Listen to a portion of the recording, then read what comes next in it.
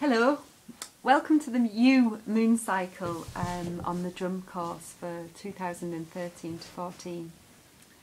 And this is the video material to just talk you through the contents of this particular moon cycle.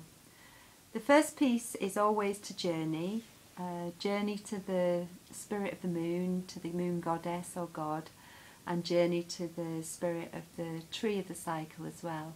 In this journey you plant a seed for the moon cycle which holds the vision of what you're ready to manifest. This vision will be given to you by your own intuition or from the god or goddess and the tree. The idea is that through the moon cycle the conditions that allow the flourishing of the dream grow towards the full moon. After the full moon there's traditionally a period of letting go and release of anything that's blocking your vision from coming into manifestation. The three different parts of each moon cycle are covered by the tree, the theatre, journeying piece, and a tasking. The tree is the yew. The yew is the tree which is the guardian of death. It's a tree which goes back beyond the last ice age, and the yew tree can live for thousands of years, so more than 1,000 years. So it's a very ancient and wise tree. It sees so much, it holds so much. It's the tree that holds the gateway between the different worlds. The tree is traditionally planted at graveyard sites and also at sacred sites.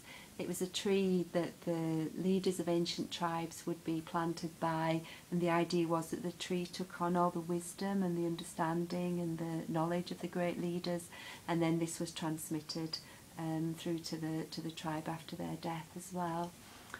It's got really poignant medicine in helping us to move beyond our fear of death. So the material of this moon cycle deals specifically with helping you to step into a place of power and fearlessness around the subject of death.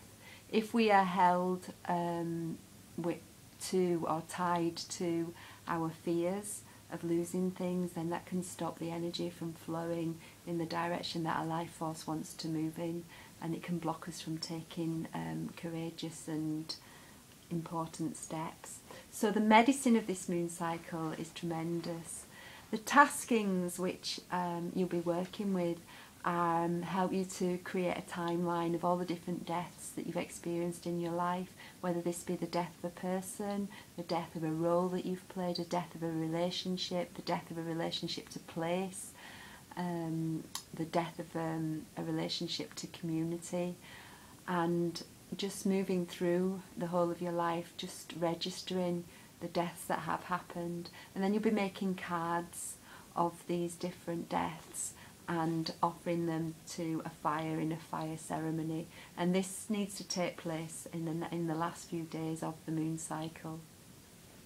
In giving your cards to the fire, you're not only acknowledging that something is complete, so that you're helping yourself to not be held back. You're also acknowledging by putting that into the fire that life force that is there still flows. So it can do two things. It can help you to move on, but equally it can help you to reconnect with any of your soul, your life force that you might have blocked if there's been grief around certain endings. The theatre piece is a piece of work where you journey with your guide and ask your guide to mimic you and show you how you relate to death, and this can uncover really important information for you. Once something is in your awareness, then you can begin to change and adjust yourself and also understand yourself better. It also gives you the opportunity to meet in the theatre different people who have died, and if there's any healing work or completion that you could benefit from, then this is the moon cycle where you can do that. I wish you a really beautiful and successful and healing time in this moon cycle, and I'm sure that so many blessings will come. Thank you.